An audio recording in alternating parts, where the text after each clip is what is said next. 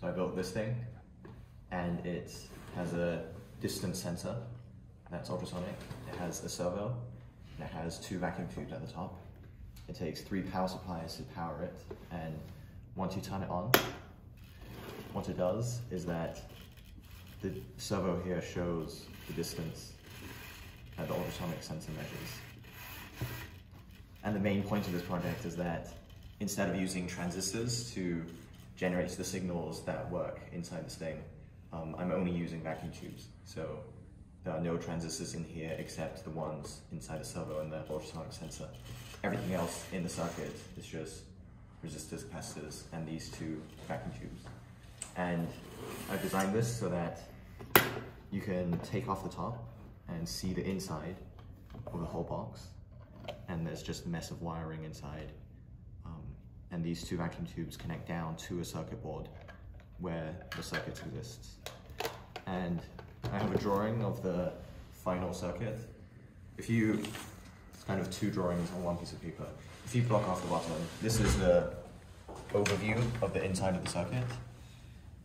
The idea is that here's the ultrasonic sensor, here's the servo, and this circuit here generates a square wave that triggers the ultrasonic sensor, because the way that the sensor works is you need a square wave signal that's something like 50 or 100 hertz, and that triggers the burst of ultrasonic sound.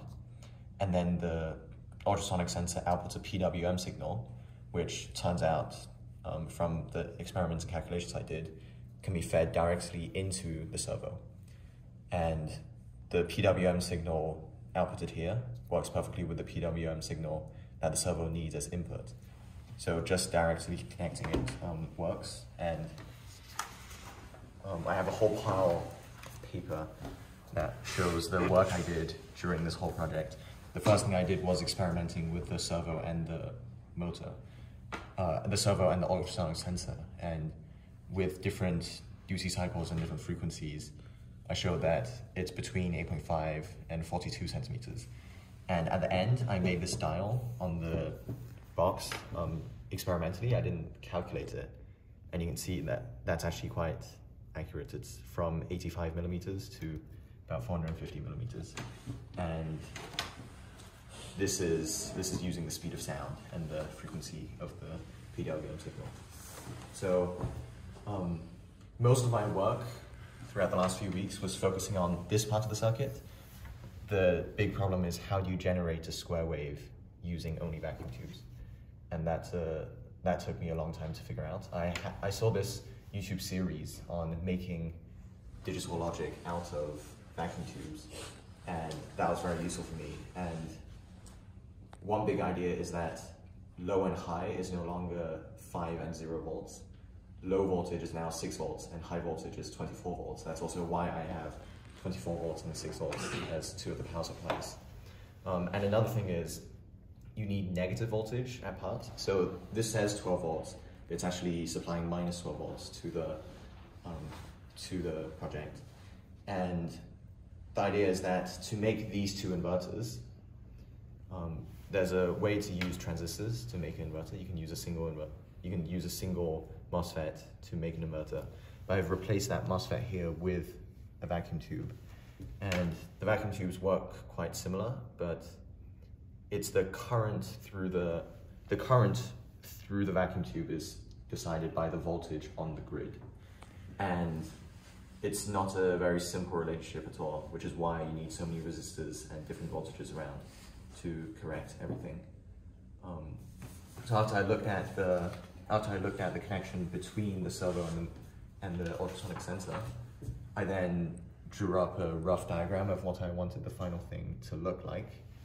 And I originally had the idea of making a power supply, kind of combining all 3 of these out of vacuum tubes as well, but I didn't have time to do that. This specific circuit with 2 inverters and a resistor and a capacitor to generate a square wave wasn't the first thing that came to mind. I knew that there was this thing that existed. It's called an astable multivibrator. And it was a circuit that I found online, which was supposed to be able to generate a square wave using, in this case, 2 BJT transistors, not 2 MOSFETs, and a whole series of resistors and capacitors. This was supposed to work And I spent some time trying to figure out how exactly it worked.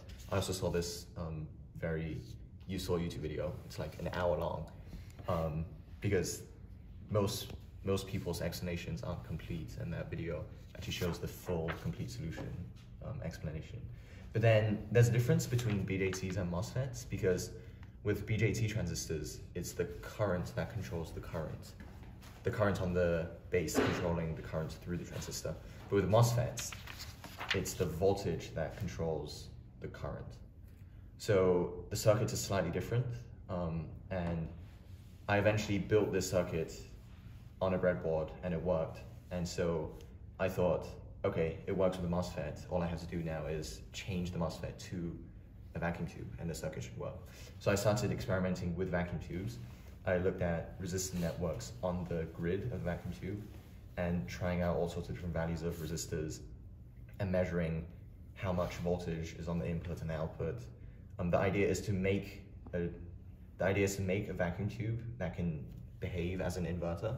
And once you have a vacuum tube that can behave as an inverter, you can just put it in here in place of the MOSFETs. So I tried exactly that, but it didn't work. And after a while, with all sorts of experimentation, I don't know if it's impossible or not, but I decided to try this other thing I saw, because this seems more kind of discrete and simple. The idea is that you have two inverters, and since they are inverters, for example, if the voltage were high, low, high, then it would be high here, low here, and the voltage would be charging this capacitor, and eventually this would get to a high voltage as well. So it would become, or rather, this would become a low voltage, so this would be low, high, low. And the idea is that cycle repeats, and the output here flips between high and low, as decided by the resistance and the capacitance. So I tried to build this circuit first with MOSFETs, and that worked first try. And then I started messing around with this specific vacuum tube that it has pentode. It's called a pentode. It actually has 3 grids on the inside. 2 of them are just to kind of make the properties better. Only one of them actually controls the flow through the vacuum tube. And I did tests with the voltages of this. I again tried building the MOSFET circuit, and it did work. Ignore this. And then I put it in here, and it didn't work, because after a lot of thinking, I realized my mistake was assuming that these inverters built out of vacuum tubes are perfect inverters, because they're not. On the input, a perfect inverter would have infinite resistance on the input and 0 resistance on the output. But I wasn't thinking enough about that, and with the way I initially designed it, there was 100 kilo ohms of resistance on the input and 10 kilo ohms of resistance on the output. And that wasn't a big enough difference, especially when I have a 1 mega ohm resistor in the circuit. So then, once I realized that, I focused on trying to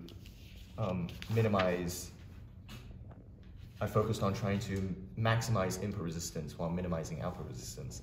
And eventually the perfect balance that I stumbled upon is about 1 mega ohm on the input and 15 kilo ohms on the output. And that means you can chain the inverters together and they would still work with each other, and the voltages all work out. So now, one more problem is that if you just look at the output here, this is an output that's flipping between 24 and 6 volts. But the ultrasonic sensor takes a signal that's between 0 and 5 volts as input. So I had to experiment around with a resistor divider to make sure that it would convert the voltages. And I did some theoretical calculations, but they weren't that accurate. I don't really know why. They just didn't work in real life. This was an audio experiment. And I eventually, through experimentation, found out that this exact resistor network was the perfect one that converts. So then I finally built this circuit, and it worked. And I added this switch that would turn off the power to the.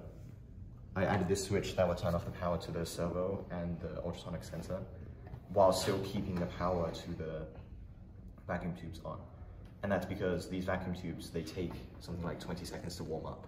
They require heat on the inside for the electrons to flow through the vacuum. And so I can turn this off and then just turn it back on. And as I move, the servo moves. The last thing I did was just creating a dial on the surface here out of paper. And I did that by kind of measuring two distances and dividing the angle and then copying it down onto this piece of paper.